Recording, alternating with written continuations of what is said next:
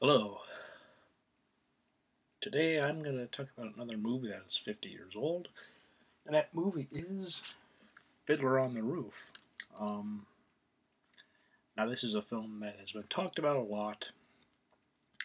I don't, sort of like Clockwork Orange, I don't have a whole lot of new insight to this movie that hasn't been discussed before, but I want to kind of talk about my experiences with this movie over the years. First and foremost, might be good to get out of the way that I'm not a big musical fan. Um, I mean, I do enjoy this film, so clearly I do. There are musicals I enjoy, um, but as a whole, I'm just not a fan of musicals in general. Um, and I don't know why. Um, they just don't completely appeal to me. I guess is a big thing. Sometimes uh, while a songs may be good, the movie itself may be kind of meh. Sometimes the songs in the story of the film sometimes they don't totally mesh well. At least not to me. Sometimes on various occasions, and so because of that, I've just not really wanted to watch a whole lot of musicals. I mean, I have watched various musicals, but I've because of experiencing some things like that. I just musicals have never really interested me much. Um, but I saw this when I was young. Um, you know, Stories about tradition. The first song really sets up what the film is, or I guess shows you a lot about what's sort of the situation from the beginning, very well, and sets up the movie. Um, of course, this is based off of a play, which also was in turn based off of a series of books. Um, and everybody in this movie did a great job. The direction, the writing, the acting, the music, all of it's great. Um, and I think of the nominees for like best actor. Um, I think Topol should have won. Not that Gene Hackman was bad at all, but if we're just going to go with nominees only and not think of anybody else who could have been nominated uh, in that year for the films of 1971, then yeah, I think Topol should have won. No, Gene Hackman won for the French Connection, and he did a good job. But I don't know. I just think this is a better film. Just the story is very good. It says on the back, tells the life affirming story of a poor Jewish milkman whose love, pride, and faith help him cope with the challenges of raising a family in Tsarist Russia. But can't pronounce certain words sometimes, as you all, I'm sure, know by now. But yeah, this was like pre-revolutionary Russia early on, and it's quite interesting as you watch the film as it goes on, and and the struggles that you see in this film. Obviously happen to real people, and of course, the story of in this film and the play and the books are not based on true stories, on a true story or a specific, but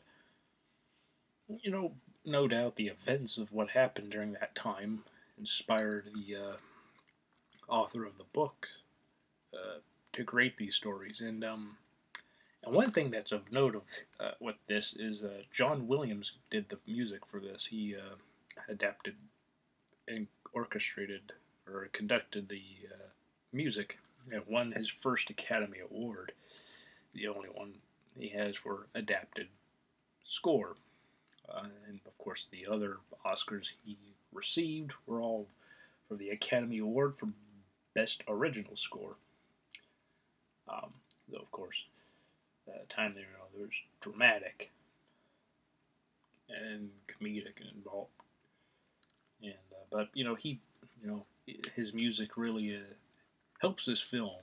But John Williams is one of those composers who is a legend. He was a living legend in the days of of the '70s.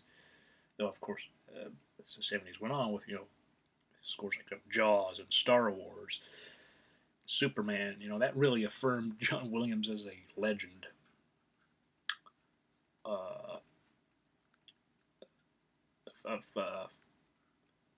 film scoring, um, film composing,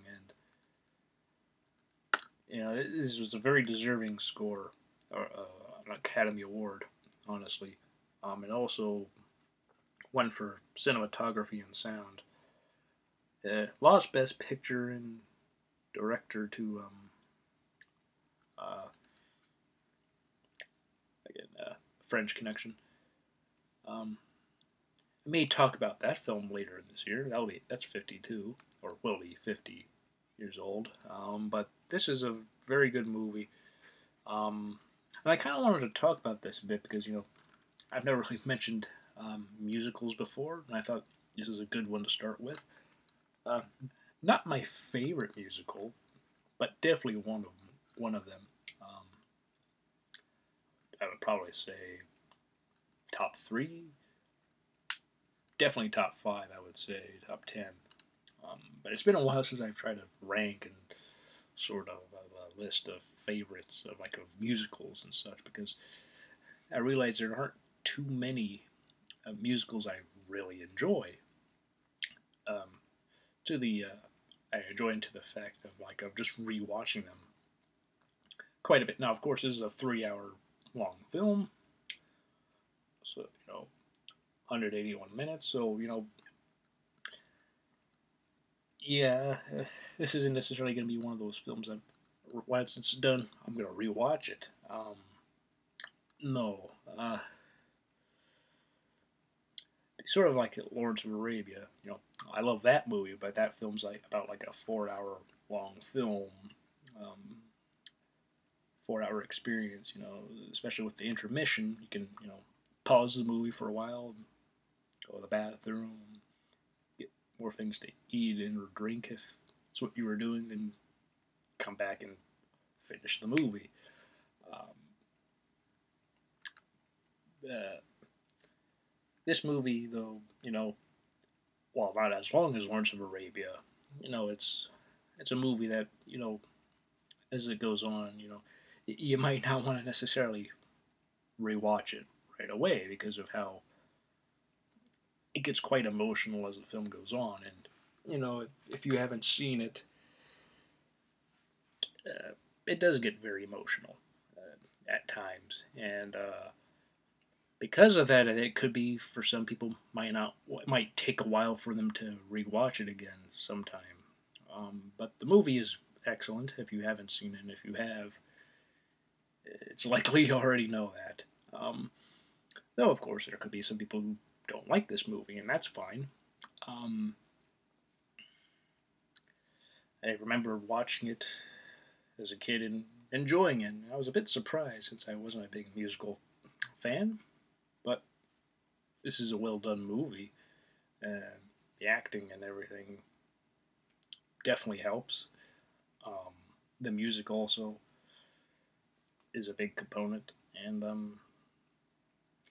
one thing I've not really thought of, except just sort of came to me, is I'm wondering what this movie would be like if he didn't have the musical elements. It probably would be just as good. Um, Probably be a good film anyway because of the story is it's strong enough that it doesn't have to have the songs and the various musical cues where people sing. Um, but that does help this film. Again, it's adapted from a musical, play. So, of course, with the film adaptation, that you sort of like a no-brainer. You're gonna have the songs and everything in there too. Not including the songs would be no doubt an interesting experience. Could be quite different. But then again, even though the story is strong, and who knows, maybe it wouldn't be as good if you did not have the music, the various songs. So that's another thing it's important to think about. Might not be as good if you don't have the music. The music helps with I would say, the keeping the movie as lively as possible and the story as lively as possible. But I do think that the story itself, when watching it, it's just as strong without the with.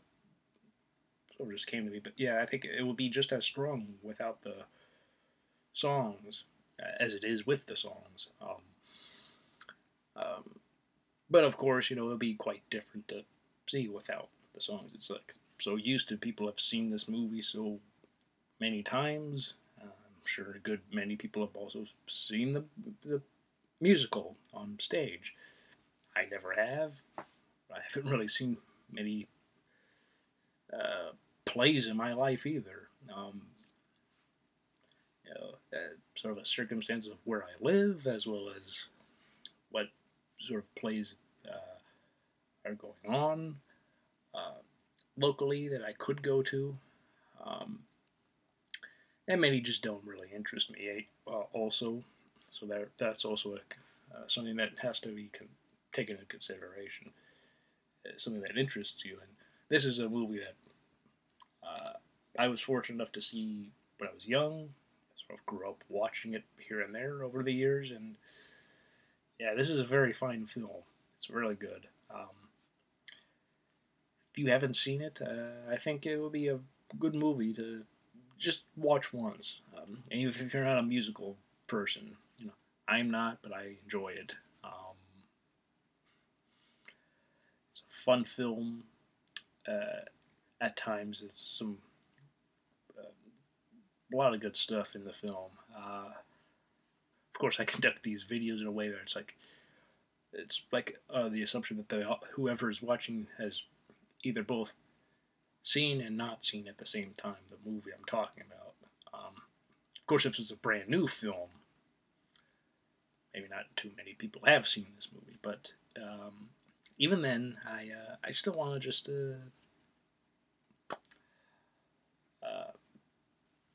be as spoiler free as possible. But yeah, this also, of course, I'm going to be very specific about the movie I'm talking about and going in depth in it, which I have done at times with other movies. But I love this movie. It's a great movie. I do think it's better than The French Connection, but The French Connection is excellent also. Yeah, there's nothing else to really say. So I'll leave you with that. Have you seen the movie? If you have, do you enjoy it? Do you dislike it? Have you been curious about watching it but just haven't yet? If you want to leave a comment, you can. And if not, that's fine too. Anyway, I hope you'll have a great day. Hope you'll have a great weekend and a great week. And I'll see you all next time.